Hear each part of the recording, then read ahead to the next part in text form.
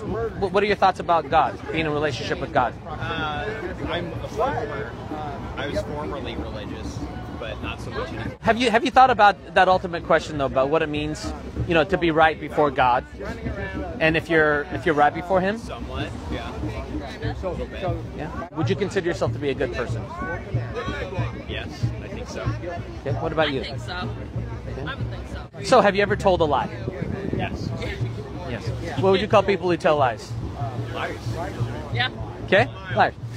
Have you ever been angry at somebody? Yes.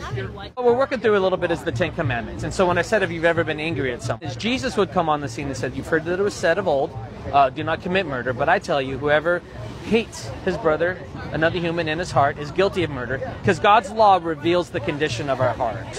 So it's going to be murderous intent. All right?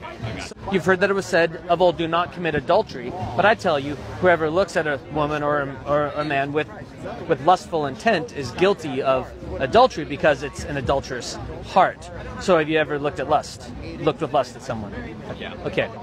Okay. Yeah, I mean, I wasn't putting you on the spot or anything, but by your own admission and your own confession, you've admitted to being lying, adulterous, murderous at heart. Right. If God was to judge you by those on the day of judgment, would you be found innocent or guilty? Probably guilty, yeah. Okay. If that's what determined heaven or hell, would you go to heaven or hell? Well, if we're guilty, then probably hell. Probably hell, yeah. Okay. If it's just by those direct terms, like have you lied, have you? Yeah. But if it's just looking at the person as, are they a good person? I feel like we maybe have a chance at that. So who defines what's good or not would be the real question to come back. God defines what is good. And so He gives us His law and says that if you break these things, in fact, you're not good. So you said if God judged by these things, you'd be found guilty, people would go to hell. Have you ever heard what God does to solve the problem? Every human being walks around and our sin builds up wrath, the wrath of God for us. On that day of judgment, you're going to stand before God. And when you do, if you're found guilty, you have to pay that price, which is death. Now, the only way you can get out of it is if someone else comes and pays that debt for you, because He's just God.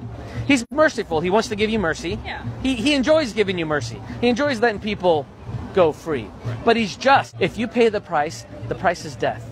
And then death will win. You need someone who is powerful enough to pay debt, the debt of death, beat death, and come back again. So this is what we celebrate at Easter. When we say that on Good Friday, we say Jesus died on the cross. It said He actually died to pay for sins. So that's the word to use for all the stuff we've talked about that builds up wrath. You've built up wrath. You've built up wrath. We all have. Those are sins. That's why Jesus Christ came to die. He came to die for us, for our sins. Yeah. But there's a gap. It says that we're saved through faith, by believing that Jesus paid the price for you. So it's not enough to know, oh, Jesus came and died for sinners and blah, blah, blah. You have to know specifically that you stand guilty before God, that you have a death penalty, and believe that Jesus Christ came to pay that for you. So that's how much He loves. Have you ever heard this before? Yeah. This kind of message? Yeah, definitely. You have. So, have you ever repented of your sins? Yeah. I don't think so. I don't think I have. Does it concern you at all that you could end up dying and standing before God in judgment and have to pay the price for your I sins? suppose, yeah. In a way. Yeah. Yeah. I'm not 100% positive if He's there or not. Sure. It's a big issue, and we're just talking. We're just talking about it a little bit. That's it. Kind of there, but I also have the faith that if He is there, that He will see the good in whoever He's judging. Okay. Yeah, but we just talked about He pierces the heart, and He knows, and He defines what good is. I thank you for the talk. My name's Ryan, by the way. Yeah, nice to meet you. Nice to talk to you. Okay. I'm Katie. Hi, Katie. Yeah. Hi, Gage. Can I leave you both this? Yeah. This summarizes our message. The message is to repent, and you got to know that you don't need to talk to me about it. You don't need to talk to other people. You don't need to go somewhere. You two, even individually, because you won't have each other in the day of judgment. It's just going to be you and God. Just take time, look at that, read over it. Ask yourself if you're ready to pay the price for your sins, or if you're ready to believe in Jesus and repent of those sins before God. Okay? I really appreciate talking to you. Thank you.